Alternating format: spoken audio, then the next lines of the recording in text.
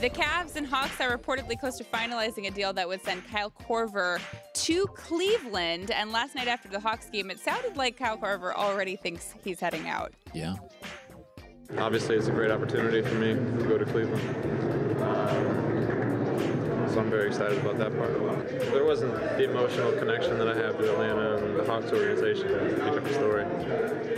From a basketball perspective, this is a great fit for me, and I know that. By the way, so here's a guy whose game is shooting, and he's going to a team with Kevin Love and Kyrie Irving and LeBron James.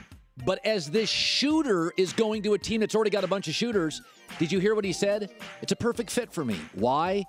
Because LeBron is a giving player. That's where you're going with this. If Kyle Korver was going right now to Oklahoma City, he'd be like, yeah, I just got traded. He wouldn't be saying it's a perfect fit for me because you never get the ball.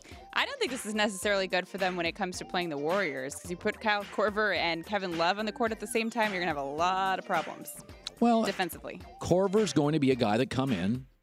He's going to come in he won't play as much as JR, but he'll come in and he'll hit the occasional three. I think he'll play a little bit of the Mike Miller role with Miami remember LeBron, D-Wade, Mike Miller? Not a lot of minutes, but in every series, there'll be a 3 to 5 minute span that Mike Miller came in for the Heat, and you'd be like, in every series, it didn't, like Battier was more valuable, but Mike Miller would have a 3-minute stretch in every series. You're like, oh God, thank God we have Mike Miller.